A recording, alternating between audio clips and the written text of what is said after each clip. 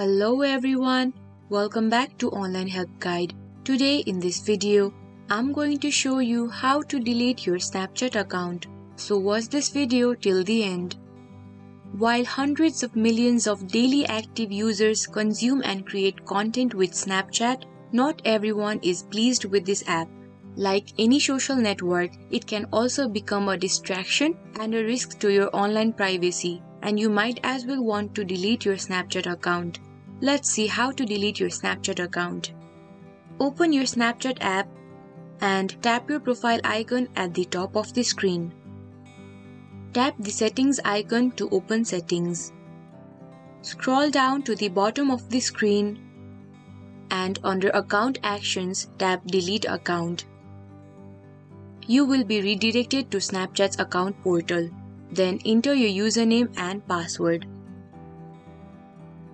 When you are finished, click Continue to delete your account.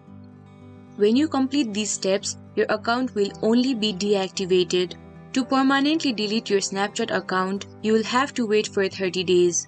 Make sure you do not log into your Snapchat account for 30 days, and then only your account will be permanently deleted.